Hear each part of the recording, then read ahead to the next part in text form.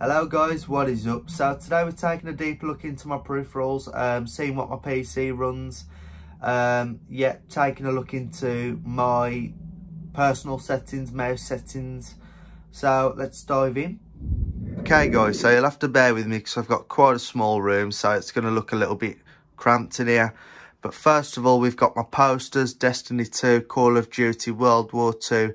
I did get these whilst the games were new out, to be honest, so I've got to update them, in all honesty. But I do really like the World War 2 cover art, so I have decided to keep that.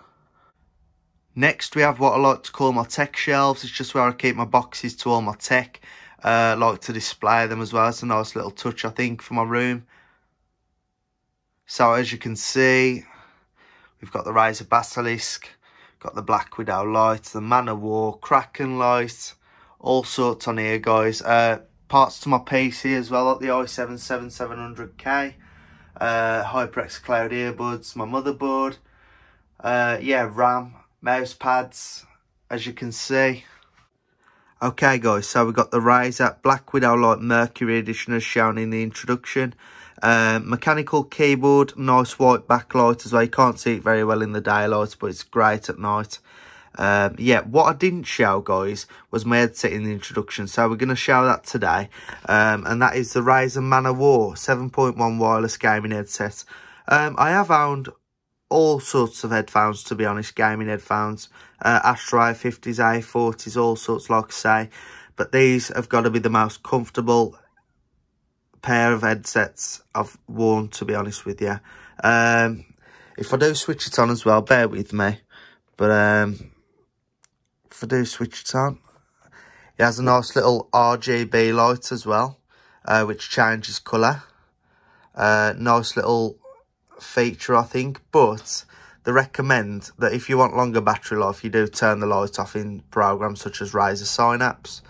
Okay guys, so moving on, we've got the Razer Basilisk Mercury Edition gaming mouse, up to 16,000 DPI with a 5G sensor. I find it really good for FPS games, to be honest, and I do use a DPI of 800. I find that great on games like Modern Warfare. I do play a lot of Warzone, as you've seen in the videos. And my gaming mouse pad, my mouse pad is a Glorious PC Gaming Race Extra Large Extended, I think, if I remember correctly. It's perfect. You can fit your keyboard and mouse on. You've got plenty of room to work with your mouse as well. I find it really useful. And then, guys, we've got my monitor shown in the introduction, Samsung 32-inch curved. It's only 60 Hz, to be honest, like I say in the introduction. But, oh, excuse me, guys. Sorry about that. But, it's perfect for gaming for me anyway. I only need 60 Hz because most of my games I just run at 60 frames anyway. And you've got my games here: Modern Warfare, Battlefield 5, Valorant, Halo Master Chief Collection, Fortnite, FIFA 20, GTA 5. Them are my main games, to be honest, when I play. Got Vegas Pro down there for me editing. Razer Mercury wallpaper as well to go with the setup. Perfect for me. Got my desk plants at either side as well. Okay guys, so to finish the video, I'm just going to have a quick summary of what's running in my PC. So my CPU is an Intel i7-7700K 4.2. GPU is an NVIDIA GeForce Titan. I think it's the 2013 edition, to be honest, 12GB, but it does really well in the new games. RAM 16GB Corsair Vengeance DDR4. Motherboard, I've got an MSI Z270 Gaming M3 as shown on the tech shelves. And yeah, it runs pretty smooth, to be honest, guys. It runs all the new games really well. Don't have any issues with running on high or ultra settings, to be honest.